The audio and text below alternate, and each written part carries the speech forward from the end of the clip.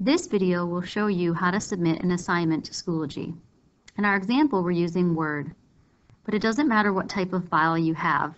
You will always follow these same steps in order to submit an assignment to Schoology. Once you're done with your assignment, click the Save icon in the upper left-hand corner.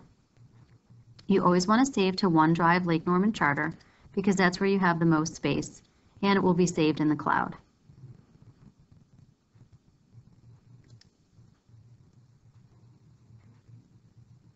Once your document is saved, close your document.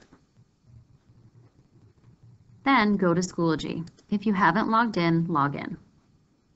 Typically, if you have an upcoming assignment, it'll be listed here on the left-hand side.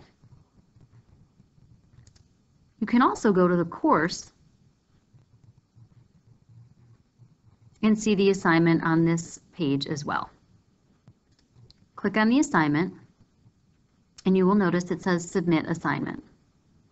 Click on Submit Assignment, and then you will need to click on this icon right here, which is File. This will allow you to open up and browse for files on your computer.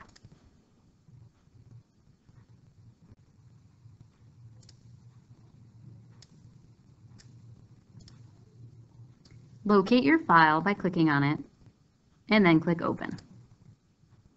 I can now see that my assignment has been uploaded. If I would like to leave a comment for my teacher, I can.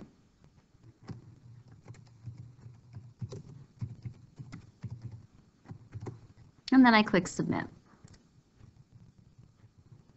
I can now see that my assignment was submitted on time. If I click on the assignment, I can even see that my assignment was submitted on this date and this time, and I can see what it looks like in the preview.